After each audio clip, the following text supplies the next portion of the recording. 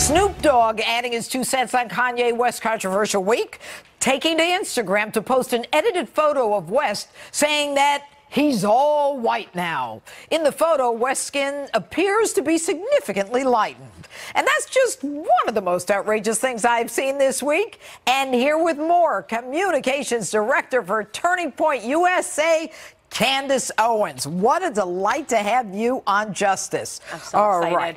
Well, we're excited to have you. Let's talk about this whole thing about the new Kanye is white. What is that about? Well, let's think about this. Let's do the inverse here.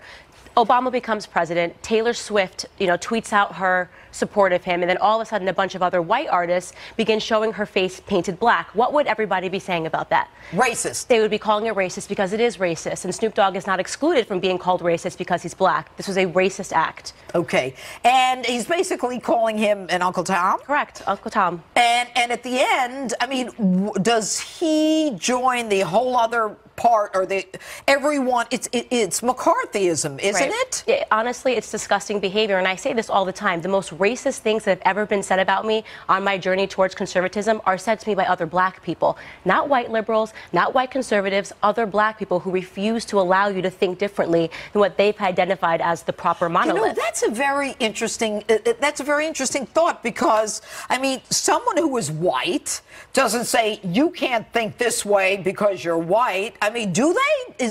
Is that the groupthink, or is the groupthink just in certain communities? It's the groupthink in certain communities. I mean, it's just the black people that are voting for the Democratic Party 93%, So that's the problem, is that they don't understand that they're not thinking differently.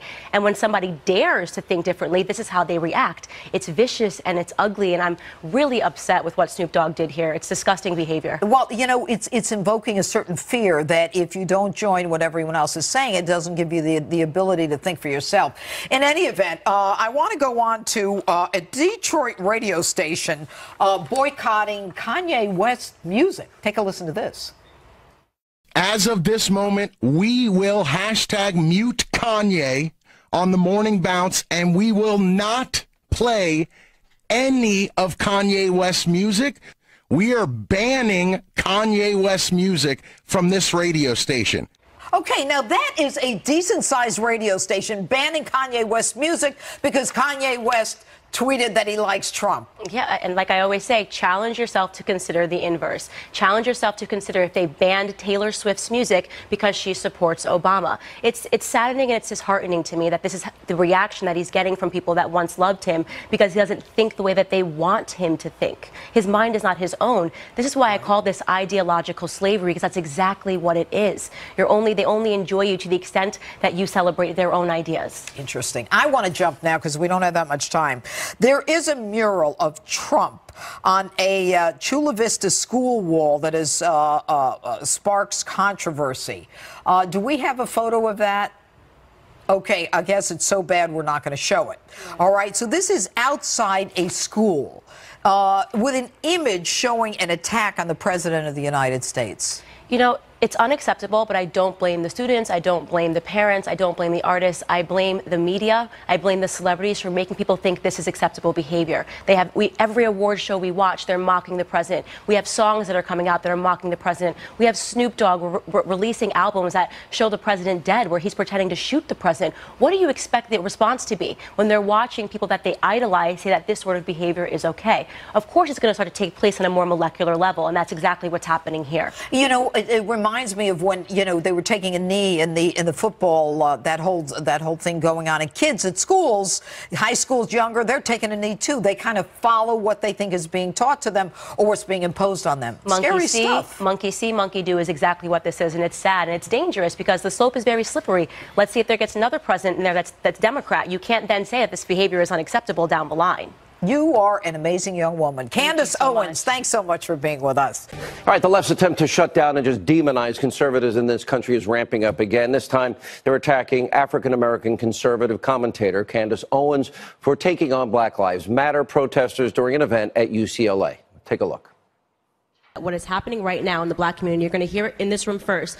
There's an ideological civil war happening. Black people that are focused on their past and shouting about slavery, and black people that are focused on their futures. Victim mentality is not cool. I don't know why people like being oppressed. It's the weirdest thing I've ever heard. I love oppression. We're oppressed. 400 years of slavery, Jim Crow, which, by the way, none of you guys lived through. Your grandparents did, and it's embarrassing that you utilize their history. You utilize their history, and you come in here with more emotion than they ever had when they were living through it. More emotion than they ever had when they were living through it. It's embarrassing. You're not living through anything right now. You're overly privileged Americans.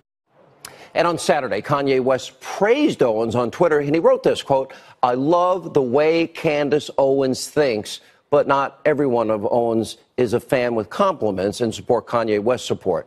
Look at what Tom Arnold went on a sexist, brutal, vicious, hateful, racist tirade on Twitter. Here's just some of what he tweeted. "Aside from being an insane alt-right race pimp, Candace Owens thinks Donald Trump is literally the Messiah, not you, at Kanye West, so you might want to reconsider." He also wrote, at Real Candace, "Good luck glomming on to Kanye West. His family already told him you were a phony and a fraud, a former Democratic bad actress." But I don't even want to talk about this anymore. Candace now joins us here. You are a total star. I watched that tape. I am so impressed and so happy for you that you have this gift. But I am so sad for you also that you have to take on those vicious attacks like that. Thank you so much, first of all, for the compliment. It means a lot coming from you. And let me tell you, do not be sad for me. This is exactly what I wanted. This is exactly what I intended to happen, because I knew exactly what I was going up against. When you go up against the left, this is what they do. They try to essentially say that you are not allowed to think differently. I say it all the time. Blacks are ideological slaves and pawns to the Democratic Party. Try and invest in real estate. If you don't put your money on under a mattress, believe me, I know what you mean. It's not the same, though. How I watched Kanye West, I was so happy that he did that, because that's what I always thought. Everybody should embrace this freedom. Why do so many have a problem with this? It's not a problem with it. You have to think about what the left has done successfully. They've hijacked our education. They've hijacked our families via LBJ and the Great Society Act, taking away black fathers so that black youth would start to look at hip-hop culture and NBA and NFL athletes for the right direction. This is why they're constantly utilizing Hollywood, and there's developed this underground system of conservative thinkers in Hollywood for fear of losing their jobs. Kanye West is just the first person that's brave enough to come out swinging against them and saying that he has a right to think according to how he would like to. I really thought, honestly, it was so refreshing that he did that, and I was happy for you. You know, a very dear friend of mine, Jeanine Hannity, she's been a guest on this program often. She wrote a best-selling book, Blacklash. The first thing she writes in the book is Google my name. And because she happens to be a black American who is conservative, the things that come up are the most vicious. Why? Why do you think that is? Well, I think that the reason is because politics is downstream from culture. And if they lose the culture war, they lose absolutely everything they have. They cannot afford to have black people thinking differently. If we move the black vote even 5%, the Democratic Party is absolutely finished. So it's essentially a house of cards that they've been building. When you get black icons like Kanye West, you get...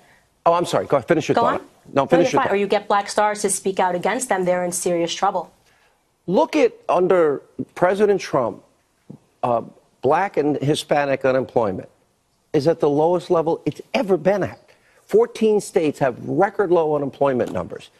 After 8 years of President Obama, 13 million more Americans were on food stamps, 8 million more were in poverty. I said that every night.